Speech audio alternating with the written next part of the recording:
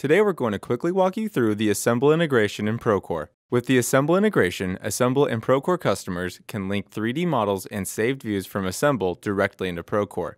Go to the Assemble tab.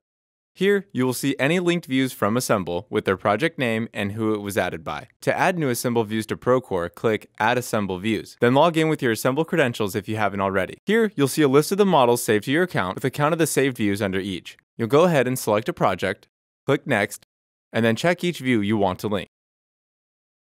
Then click Add. You will then see those views added to the list. Click Open to dive into a 3D model. You will see an inventory table listing all elements in the model with quantities for each. Select an item in this table to also see it highlighted in the model in the viewport. You can use your mouse to navigate in the model viewport, click and hold to rotate the model, scroll to zoom in and out, and shift click and drag to pan around the model. You also have all the controls found in Assemble available in Procore as well. So there you have it. Assemble with Procore is as quick and easy as that. Thanks for watching.